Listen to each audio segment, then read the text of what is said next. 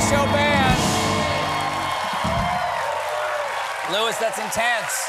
It's Wayne Shorter. That was, for those of you at home who don't know, the people in the audience were just treated as something very intense. What were we just listening to? You know, that is the music of recently deceased Wayne Shorter. One of the wow. Jazz legend. Wow. Yeah. Beautiful. I want to thank Daniels, which is the superstar directing duo that directed Everything Everywhere All at Once, for that open of our show today. Woo. It was an amazing experience. Woo. You can go see, lovely fellas. You can see Everything Everywhere All at Once. It's in theaters and on demand. Check it out, y'all.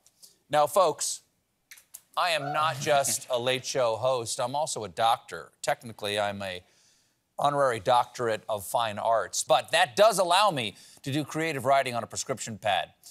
And I feel, as a doctor, it's my obligation to keep you updated on all matters of your well-being. In my new wellness segment, I'm on a highway to hell.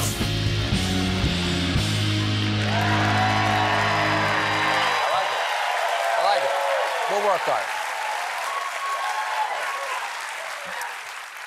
There's big news from the FDA. They've put out a proposal to update the current definition of healthy.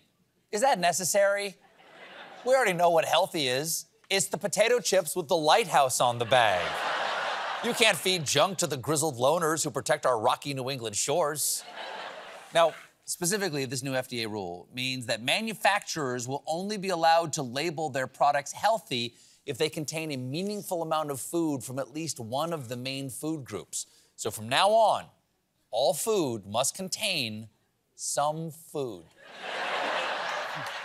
Up till now, up till this rule, Marie Callender's was mostly just calendar. And just a hint of Marie. Obviously, any new labeling that helps us eat healthier is good, but food brands aren't taking this sitting down with a tub of Cool Whip. For instance, ConAgra, which accounts for 60% of sales of all products labeled as healthy, with their Healthy Choice frozen meals. So if this rule goes through, they're gonna have to change the name of Healthy Choice Chicken Linguine to Just Eat It, Moms at Book Club. Other food companies, good for Mom. Other food companies are also protesting. General Mills, Kellogg, and Post say that the proposal would exclude more than 95% of breakfast cereals from being labeled as healthy. Well, I can see why they're fighting this. I mean, breakfast cereals already have way too many rules. You want Lucky Charms? You gotta steal them from a leprechaun. Tricks are only for those who can avoid a coked-out rabbit. Fruit Loops? Follow a weird British toucan into the jungle where he'll make you breakfast. You want Frosted Flakes? You gotta play basketball with a furry.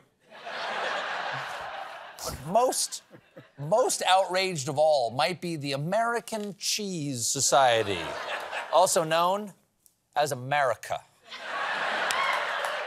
They are arguing that being healthy is more than just food. They say, what we eat, how and when we eat, even with whom we eat, and our lifestyle influences what is healthy for a group or an individual. Healthy is a lifestyle that includes exercise, mental well-being, and other aspects beyond food.